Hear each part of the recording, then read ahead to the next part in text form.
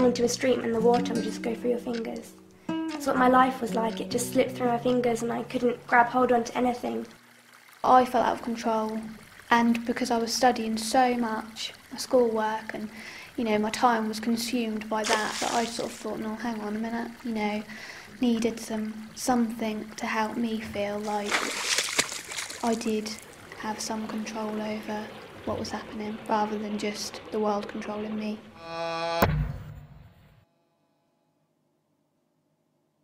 It slowly takes over and then it's in control and you're kind of at its mercy, really. It convinces you that it's your friend, and for a long time I felt like it was my only friend, and it's the only one who saw how I felt and the only one who wanted what I wanted. I was alright once I was asleep, and it used to take me ages to get to sleep because I'd be like freezing cold and had to wear loads of layers, but you just didn't want to wake up the next day because you knew it was just going to start all over again. I really felt like I wasn't me anymore, and I felt like I'd become someone I didn't know, I didn't like.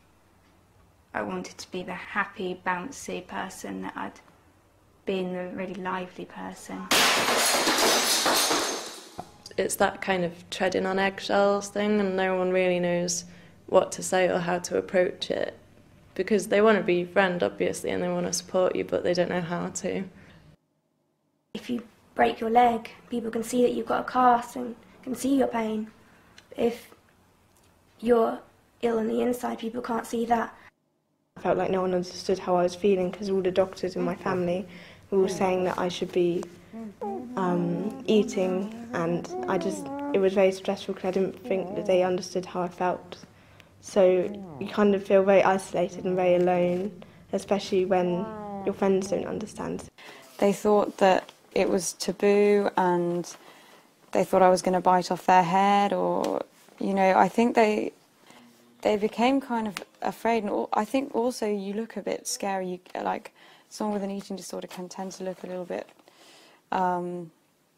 almost intimidating.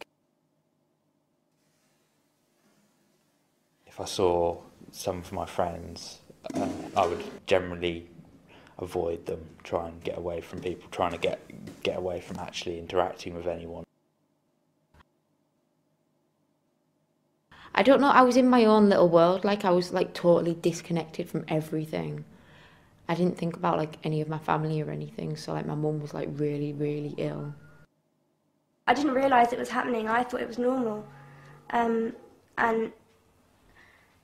it wasn't until it had got far too out of control that I realised what was happening. When I realised I had it, it was good because I think that's the first step to recovery, but it was not so good because it had got to a stage where I didn't have the power to get rid of it on my own. Through going through this, it's taught me that talking is a good thing, and like, if you're upset, even if it's something small, it's good to talk about it, because no one should have to feel alone, and no one should have to feel like they haven't got anyone to talk to. I've learned to appreciate being alive, absolutely. I've learned how important health is, and I've learned to use my voice instead of my body as a way to express things when I'm struggling. I think that's the most important thing. When you have an eating disorder, you either don't feel you can talk to people, or you don't know how to talk to people. What I'd like to say about eating disorders is that they're not vanity, they're not attention seeking, because often we hide our behaviours. They are a serious mental disorder and they can be very dangerous. The physical manifestation of your eating disorder is you screaming, look, something is wrong. And now I can say, okay, I'm having a bad day, or I'm struggling with this, or I'm upset. And you don't have to always be happy to be well. To me, it's so important that people know that recovery from an eating disorder is absolutely, totally possible. And you can go on and you can live fully, and it's beautiful. Like, that life is so much more beautiful than I ever imagined it possibly could be. You're just normal eventually, and you don't think about food as an issue anymore. And that kind of comes with the acceptance that sometimes you might eat too much and sometimes you might not eat enough, because that's what everybody does when they don't have an eating disorder. And it's hard to put into words the freedom that comes with recovery.